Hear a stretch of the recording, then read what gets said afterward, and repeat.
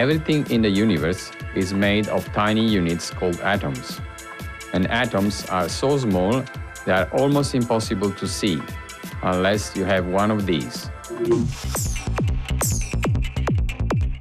Hi, I'm Nunzio Motta, and I use this special microscope to study the atoms. And to give you an idea of how small actually the atoms are, have a look at this.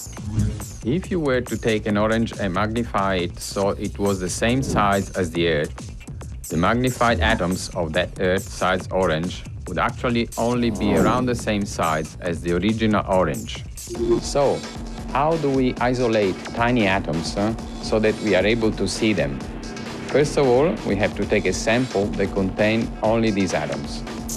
These could be the carbon atoms that make up graphite, the atoms that make up certain polymers, or looking at the properties of material like silicon. With silicon, for example, we need to heat our sample to 1200 degrees Celsius to clean the silicon surface of all the other atoms. And this preparation needs to be done in an ultra-high vacuum environment, an environment where we take away all gases, even air.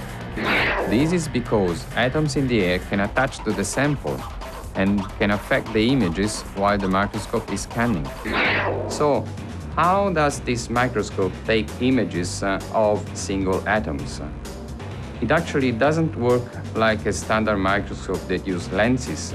Instead, it uses a needle like this to take pictures of the atoms.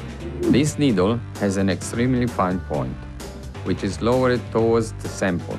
It gets lowered until it is only a fraction of a micron away.